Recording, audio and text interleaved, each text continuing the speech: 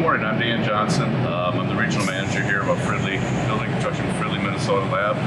I've been with the company for about 32 years now. We've been in this facility here for about 2.5 years.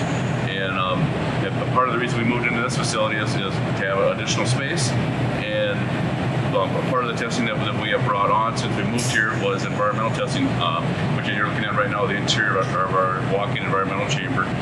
This chamber can go from minus 30 degrees Fahrenheit up to 2.25, along with humidity spray, and then we can also inject UV light as needed. So we can pretty much set up any type of testing that you'd like to have done.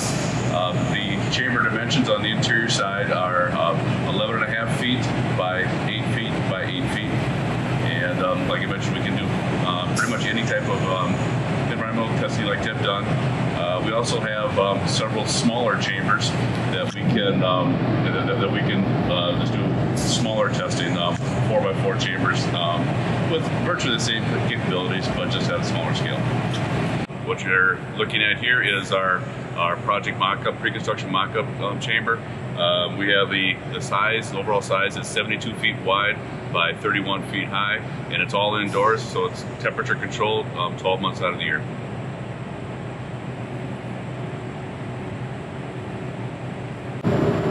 Yeah, we're now in our insulated glass testing area, and the chambers that you're looking at right now are for testing for ASTM E2188 and 2190 testing.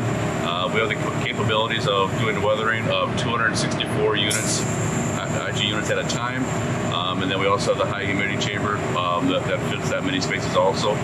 And we typically have approximately 3 to 4 turnaround time per year.